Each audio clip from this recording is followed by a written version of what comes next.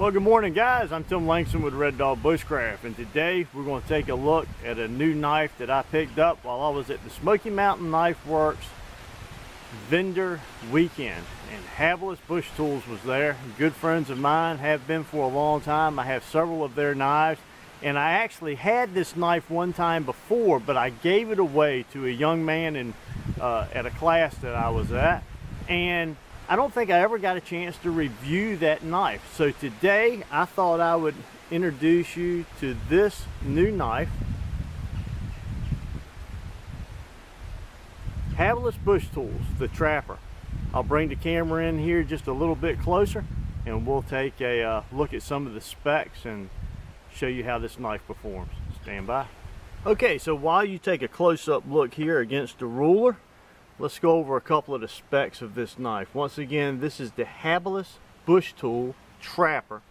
It lists on the Self-Reliance Outfitters website for $178.95. You can check Habilis, their website, for their current pricing. The overall length for this knife is 9 1/8 inch. The cutting edge is 4 7/8. It's made of 3/16 inch thick 1095 high carbon steel with a Scandinavian grind. It Rockwells in at 57. It has G10 handles or scales, and it has a gun blued finish. This is a trapper style knife, and let's take a look at a couple of the features on this knife that I really like. Okay, one of the first things I want to talk about is the sheath that came with this knife. This is a nice thick bushcraft style sheath with a fire steel loop. They also had an option for Kydex, but I chose this black leather and in a left-hand model, and I think it's a very nice looking sheath. It has both the rivets here and a nice stitching pattern in it. Looks like very good quality. The thickness of the leather is great, and you can see the way that belt loop is designed so that holds the belt nice and or the sheath nice and secure to your belt. Okay, good quality sheath. I can't wait to wet form it. I've been using the fire out of this thing since I got it.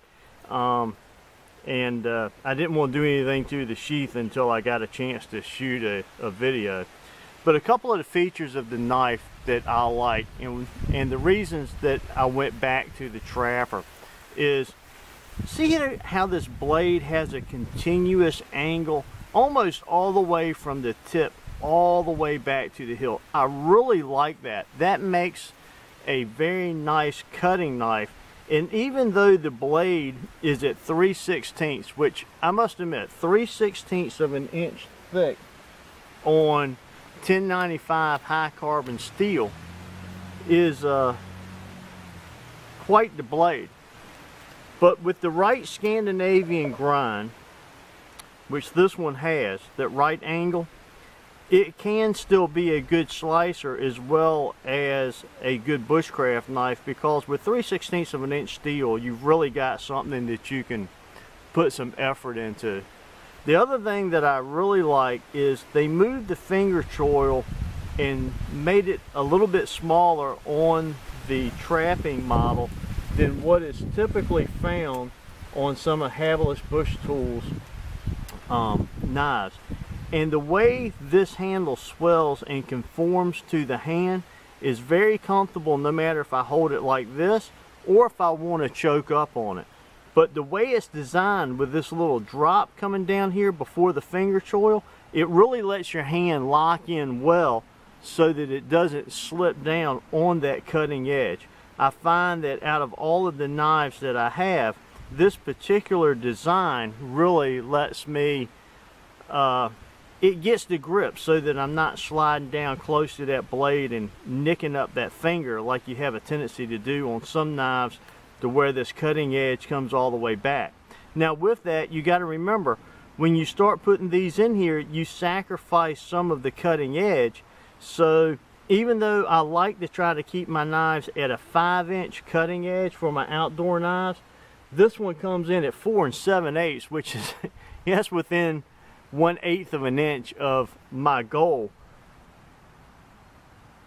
But I think it's a good sacrifice considering the amount of safety that I get built in with this finger choil back here and the lock that my finger has in it. It's a nice compromise between the two.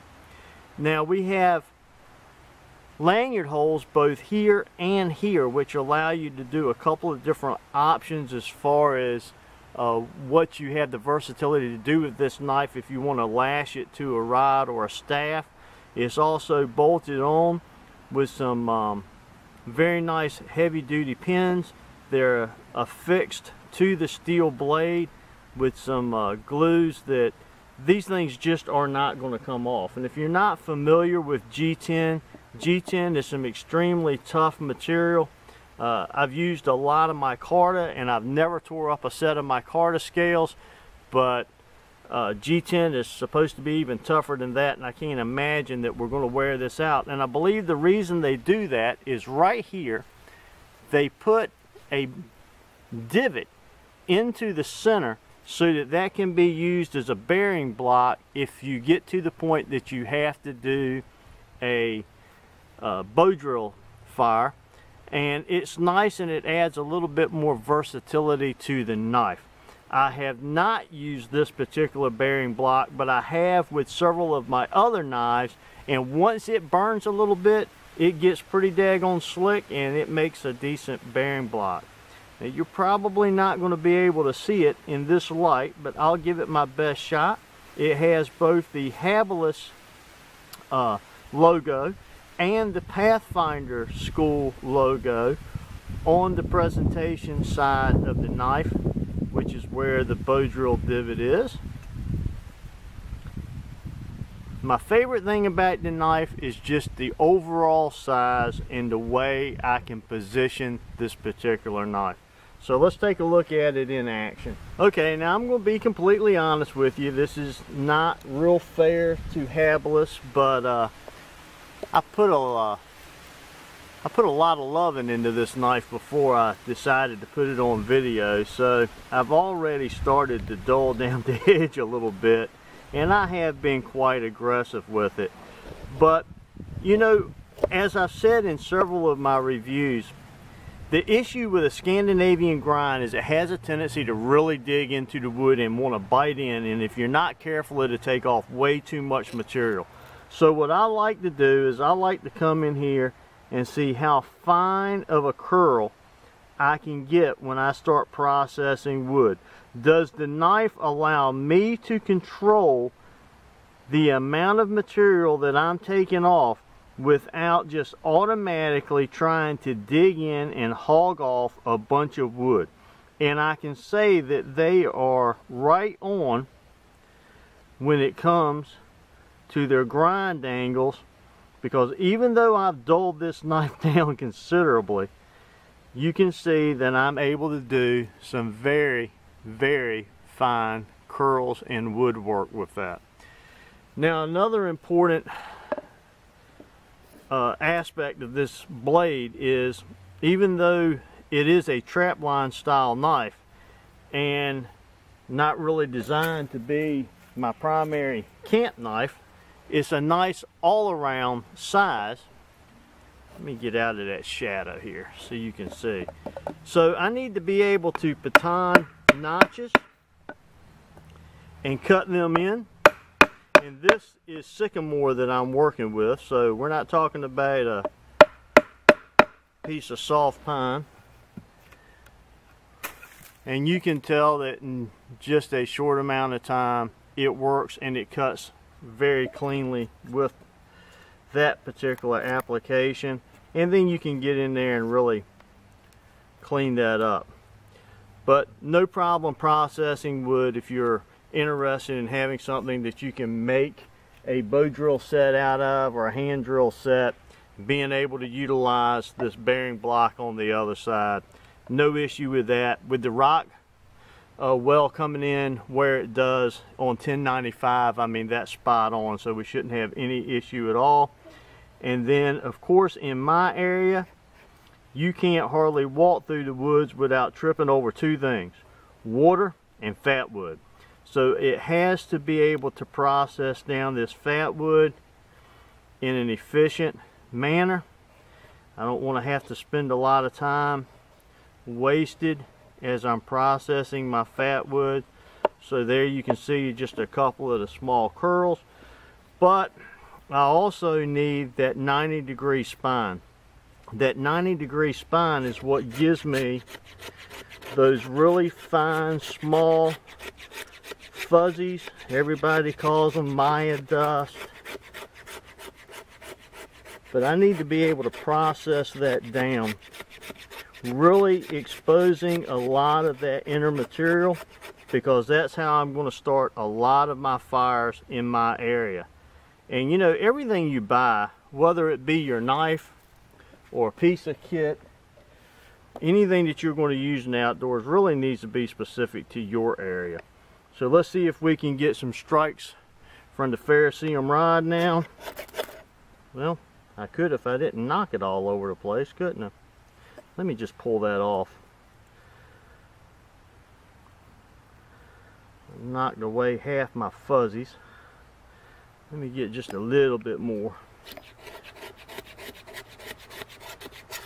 I mean, the real idea here is just to see if I can get sparks, but being able to just throw a couple of sparks and being able to start a fire is not the same thing, right? You can take your ferro rod and throw little small sparks off of it all day long, but if you can't get enough heat to start the fire, you're really not doing anything. So let's get that piled up there a little bit, and then put that ferro rod down into it. Throw a couple of sparks down in there. Yep, it's there, and she's burning.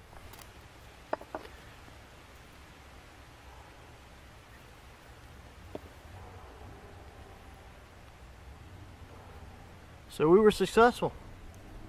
We were able to get some work done. All of what's real important to me.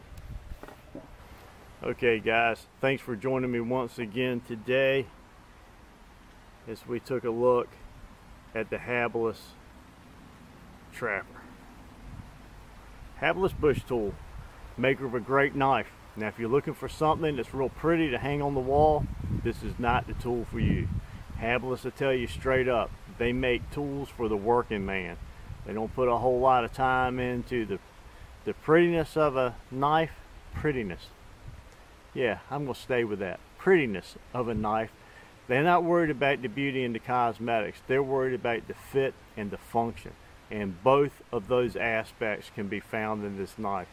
So if you're interested in them, I strongly encourage you to check them out at www.habilisbushtools.com. Go on their site. They have several knife options there. You may just find the one that works for you. So thanks for joining me once again. I'm Tim Langston with Red Dog Bushcraft, home of global safety and survival. Until next time, God bless.